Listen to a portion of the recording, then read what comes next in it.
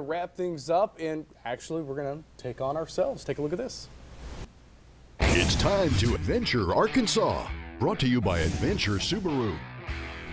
On this week's Adventure Arkansas, we return to All-American Paintball outside of Charleston to continue the action with the youth group of Cross Community Church of Poteau.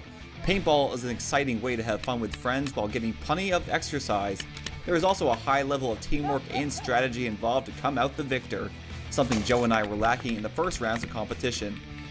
The great thing about this game, anyone can do it. 6, all the way up to people that are like 60, 70 years old. All-American Paintball can accommodate any style of event, from a small group of friends to birthday parties to a group function like a workplace outing. They have all the gear you need and a variety of courses to choose from on their 80 acres of land. Like the speedball course, for example, a good 1-versus-1 arena. The tire course is also good for a more fast-paced game with less places to hide. Sometimes you just have to go for it and take one for the team. It's really not as painful as it looks. Most people think paintball, it hurts. It really don't hurt. My personal favorite and most challenging is the large woods course, lots of places to hide and many routes of attack. This time it was kids versus adults.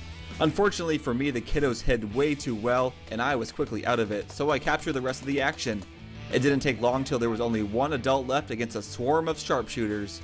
After a brief manhunt, the last of our team was cornered and captured. I got killed, I got ambushed. Yeah, I got surrounded. I got surrounded in the house. To wrap up the day's events, there was one last game to be played. 3 of us in the town, 1 comes out walking. After I snuck up and took Jeremy out, it was just down to me and Joe for all the glory. I spotted my target and moved in for a clear shot. Joe tried to lay low and take a sniper approach, but it didn't work out this time. That's what you call the money shot. For this week's Adventure Arkansas segment, I'm Tyler Southard on 5 News. Great shot by